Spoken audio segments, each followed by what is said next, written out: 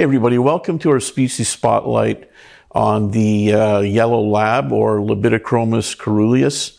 The yellow lab is endemic to Lake Malawi. It is a Mbuna cichlid that inhabits the central western coastal region of Lake Malawi in East Africa.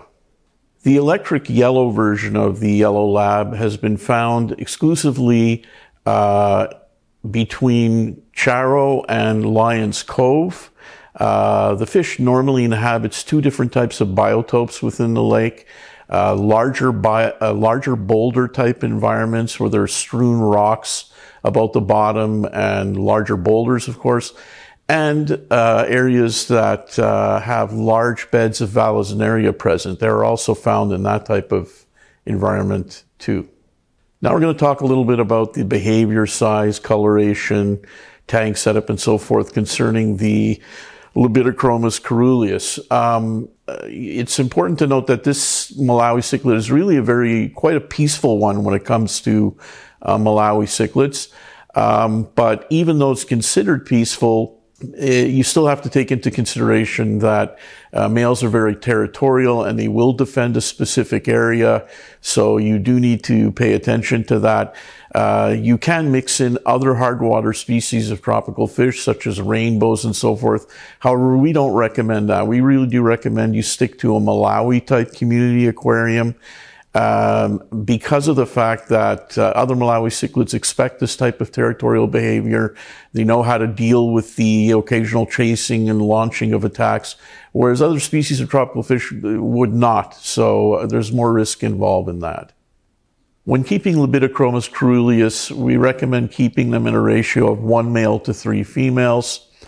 They reproduce via a mouth brooding method, so the female will mouth brood the eggs and fry until they're completely developed and ready for release. When keeping Malawis in general, you want to maintain well-stocked conditions so that you reduce the male's aggression in defending his territory. The coloration of this species is a beautiful, deep lemon yellow color, with males showing a lot more black in their dorsal, anal, and ventral fins as they start to court the females more frequently. They also exhibit much more prominent egg spots in their anal fin. The maximum length of the Labidochromis caeruleus is about 4 inches or 10 centimeters in length in an aquarium. The minimum aquarium size is 50 gallons or 200 liters. And as you can see in this aquarium behind me, where we're keeping our group of yellow labs, it's actually a Sienna 72-gallon aquarium, and they're very comfortable in there, in fact. The typical type of aquarium setup should be, or should contain, a fine sand bottom and a lot of rock structure where the fish can get in between nooks and crannies, some caves if possible. Those things provide a very natural habitat for the fish, in fact. And of course, the lighting, you want to make sure is relatively bright lighting. That will stimulate algae growth, and these fish, being Mbuna, love to graze on algae on hard surfaces. When it comes to water conditions, these are hard water fish. Water movement should be moderate. There's no need to have really strong currents of water movement rather. pH range should be somewhere between 7.8 and 8.5 or 8.6. The hardness range should be about 10 to 25 DH, and the temperature range between 75 and 82 degrees Fahrenheit or 24 to 28 degrees Celsius. When it comes to feeding the yellow lab, it's not a challenging fish to feed. They're very aggressive towards most types of food.